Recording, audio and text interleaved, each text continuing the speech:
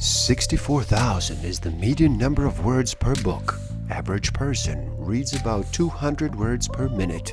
Simple math will tell us that is one book in 320 minutes. To accomplish this in 7 days, numbers say you would have to read for 45 minutes a day.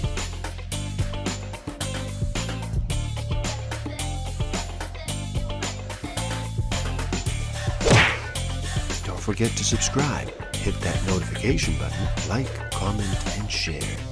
Enjoy. Hello, and happy day. How does slowing down sound to you today? Would you like to reduce the noise for just a bit? Are you ready to make a choice and decide to listen? My name is Igor SF Walker. I'm here to remind people to slow down, to reduce the noise, to walk their lives into a natural flow. Welcome back to the Book of the Week series. Every week, as I read another amazing title, I share it with the world. And today we look at Total Freedom, the Essential Krishnamurti by Jiddu Krishnamurti. In this video, we look at the discourses of life, the self, meditation, sex, and love. The nature of personal freedom, the mysteries of life and death, and the pathless land, the personal search for truth and peace. Warning away from blind obedience to creeds or teachers, celebrating the individual quest for truth. Stick around till the end. I will share with you some tools I haven't used that will help you tremendously in this game of life. Discover a way to find out what actually motivates you. What innate human need is driving all of your decisions and your behavior. I will share some tools to improve your self-awareness, social awareness, self-management, and relationship management. Those who seek the complete scheme as originally presented have to depend on unreliable intermediaries such as faith, interpretation, interpolation, and reconstruction. As we move closer to our time, this problem is inverted. Knowledge overtakes wisdom, and culture surrenders to technology. Recordings are comprehensive, but what is recorded is often of lesser value. There is, it seems, a shortage of authentic sages by the numbers. There are plenty who purvey wisdom and pseudo-wisdoms, teachers claiming to possess and provide transcendental insight. However, very few of them survive the test that surely defined a real spiritual pathfinder: the ability to convey a message that is universal and liberating, non-discriminating, and free of hatred. A message that is capable of disinterested enrichment of minds and lives, and is also within the understanding of everyone. People do not need guidance, they need awakening. Self-inquiry begins by asking not with what am I, but what am I not? Such a no-nonsense question has no need of theoretical structures, the conceptual paraphernalia of our depth psychologies, philosophies, and theologies, and belief systems. The question is astonishingly yet frighteningly simple. Frightening because it entails the deepest sense of aloneness, since no one but self can ask the question nor answer it. Yet, with the patience, courage, and radical trust to hang in there without bolting from it, one discovers the unlonely aloneness of that meditation, which is absolutely no effort, no achievement, no thinking. The brain is quiet, not made quiet by will, by intention, by conclusion, and all that nonsense. It is quiet. And being quiet, it has infinite space. The devil and a friend of his were walking down the street when they saw ahead of them a man stoop down and pick up something from the ground, look at it, and put it away in his pocket. The friend said to the devil, "What did that man pick up?" "He picked up a piece of truth," said the devil. "That is very bad business for you then," said his friend. "Not at all," the devil replied. "I am going to let him organize it. I maintain that the truth is a pathless land, and you cannot approach it by any path whatsoever, by any religion, by any sect.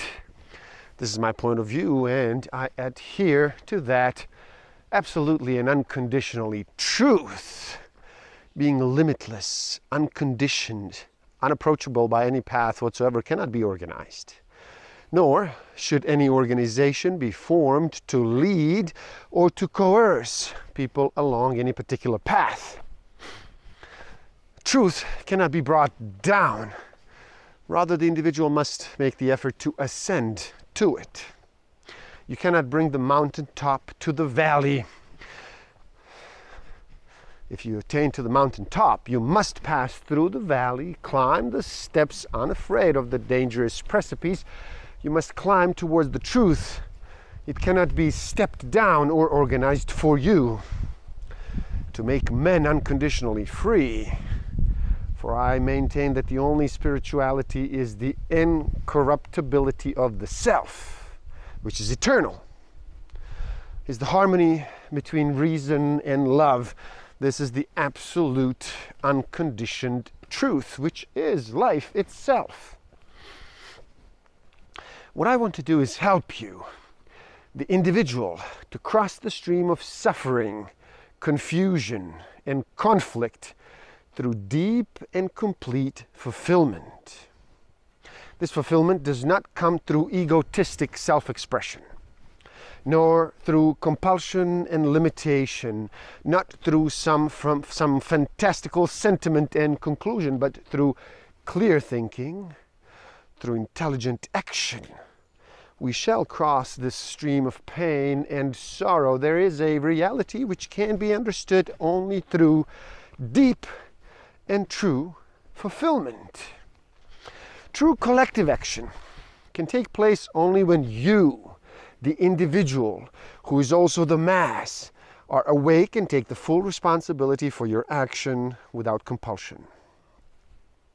There can be fundamental and lasting change in the world. There can be love and intelligent fulfillment only when you wake up and begin to free yourself from the net of illusions, many illusions which you have created about yourself through fear. Your first concern is to become conscious of the prison. Then you will see that your own thought is continually trying to avoid coming into conflict with the values of the prison. If you look closely, you will see that your search is nothing but a search for comfort and security and escape, not a search for understanding, not a search for truth, but rather a search for evasion, and therefore a search for the conquering of all obstacles. After all conquering is but a substitution, and in substitution there is no understanding. What happens when you become conscious of the conflict?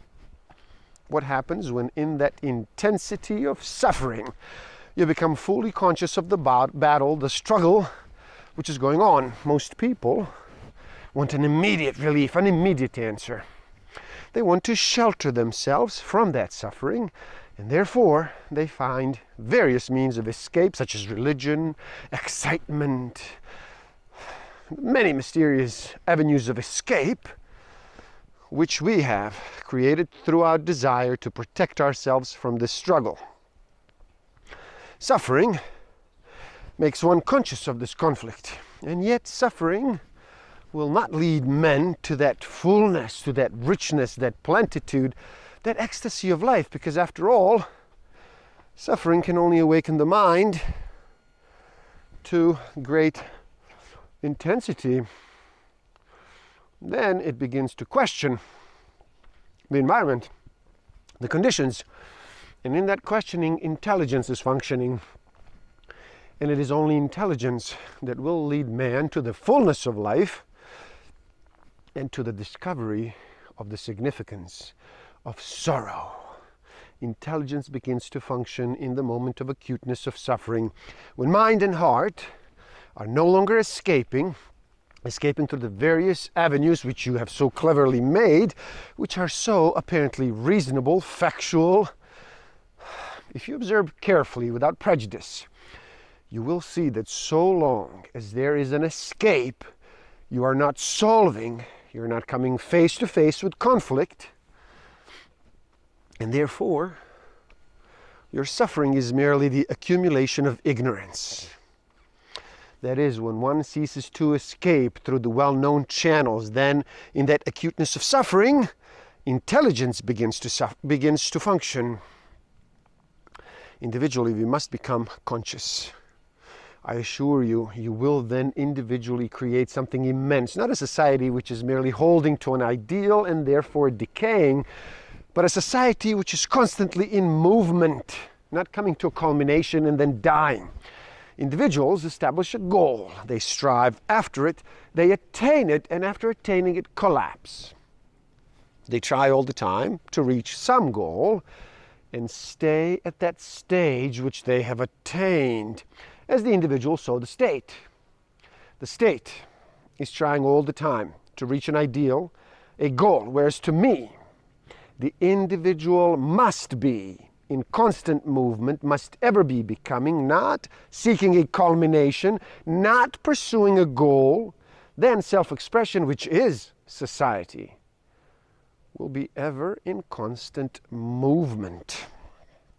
Suffering is merely that high, intense clarity of thought and emotion, which forces you to recognize things as they are. But this does not mean acceptance, resignation. When you see things as they are, in the mirror of truth, which is intelligence, then there is joy and ecstasy in that there is no duality, no sense of loss, no division. Is it possible to come to the state where you yourself perceive the truth instantaneously and therefore put an end to confusion? I say that it is. And that is the only possible way. I say it can be done, and it must be done, not based on supposition or belief, to bring about this extraordinary revolution, which is not the revolution to get rid of the capitalists and install another group, to bring about this wonderful transformation, which is the only true revolution. Here's the problem. What is generally called revolution is merely the modification of the continuance of the right according to the ideas of the left.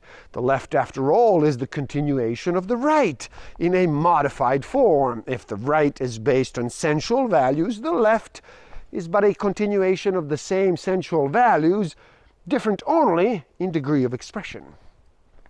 Therefore, true revolution can take place only when you, the individual, become aware in your relationship to another. Surely what you are in your relationship to another, to your wife, your child, your boss, your neighbor, is society. Society by itself is non-existent. Society is what you and I, in our relationship, have created. It is the outward projection of all of our inward psychological states. So if you and I do not understand ourselves, merely transforming the outer, which is the projection of the inner, has no significance whatsoever. That is, there can be no significance, alteration, or modification in society as long as I do not understand myself in relationship to you. Being confused in my relationship, I create a society which is the replica, the outward expression of what I am. This is an obvious fact, which we can discuss. We can discuss whether society, the outward expression, has produced me, or whether I have produced society.